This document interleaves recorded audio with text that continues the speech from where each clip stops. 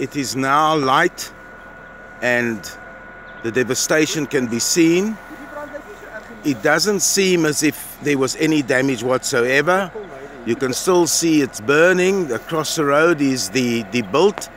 The fire tender is there on that side. But this is what it looks like. Now, at 6 o'clock this morning, or half past, from 4 o'clock onwards, it was burning in this area. Just to give an update on what it looked like now as it starts getting light. Bewildered residents are just standing here thanking their lucky stars.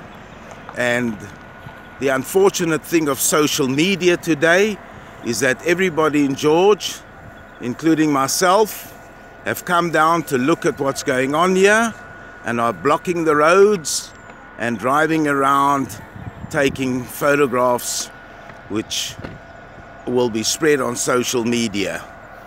The real problem with the fires is that the information is not contained and people come forward blocking the work of the emergency service officials.